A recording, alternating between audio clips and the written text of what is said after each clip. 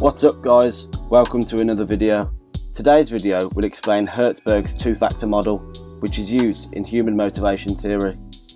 This is also commonly known as the hygiene theory. The theory argues that there are two key factors that organisations can adjust to influence and increase motivation in the workplace.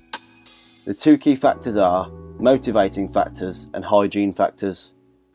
Motivating factors can be depicted as factors within the job itself that cause the employee to work harder.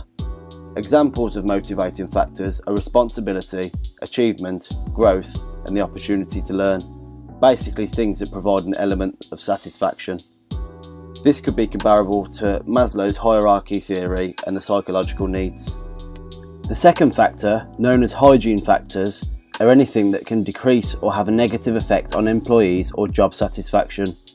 Examples of these are working conditions, salary, employee-manager relationships, policies, and job security. This can be shown in 4 quadrants. Low motivation, low hygiene. Low motivation, high hygiene. High motivation, low hygiene. High motivation, high hygiene.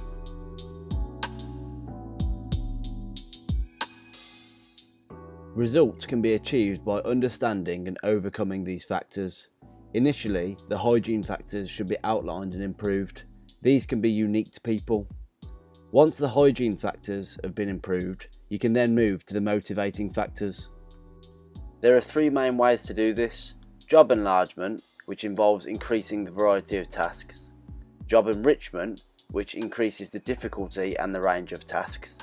And employee empowerment, which is increasing the power and responsibilities for employees. I hope this video has helped you. Please be sure to check out my other videos, like and subscribe to the channel.